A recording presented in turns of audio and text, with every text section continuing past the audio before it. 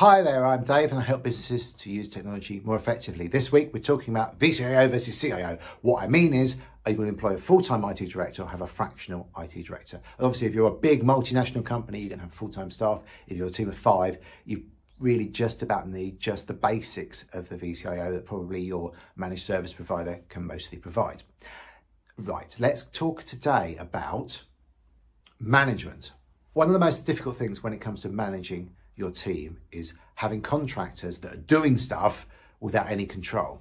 And what's super important about a vCIO, and by that I don't mean an account manager or somebody that's a sales member of your managed IT provider. What I mean is somebody who's advising the business how to use technology to grow the business, to be more effective, to be more profitable. That person shouldn't really be making decisions without you. That's not their role, especially if they're a contractor. They really shouldn't be making any strategic decisions without involving the leadership team. An IT director within your business is going to be expected to make certain decisions, and there's often a disconnect between management and technology. And the purpose of the vCIO is absolutely crystal clear. It's to enable the management team to make great decisions. They understand what the decisions are that should be made, and they can get them implemented in a timely manner. If that sounds like something you need, and you don't want to employ a full-time person to do that, then you need a vCIO.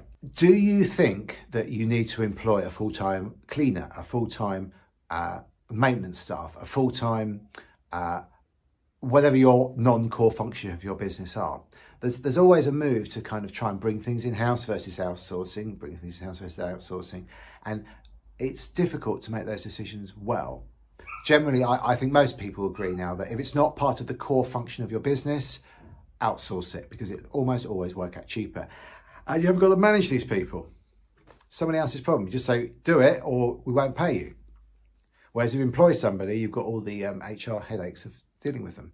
I hope that makes sense. I hope that's useful. Let me know what you think. Have a look at my website and I'll speak to you later in the week. Thanks for watching.